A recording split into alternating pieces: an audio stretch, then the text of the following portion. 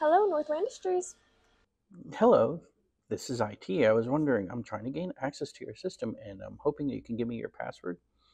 Sure, you can have my password. It's my last name and my birthday. Great, thank you. That'll be a big help.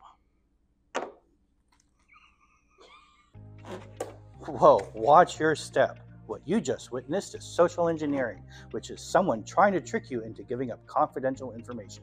Social engineering does not rely on technology, but instead on human psychology and manipulating it. The three most common types of social engineering are phishing, baiting, and impersonation. And this is how you can protect your information. Always verify the identity of any person that you're going to share information with. Don't click on suspicious links or anything that seems fear-based or urgent. Use MFA where available.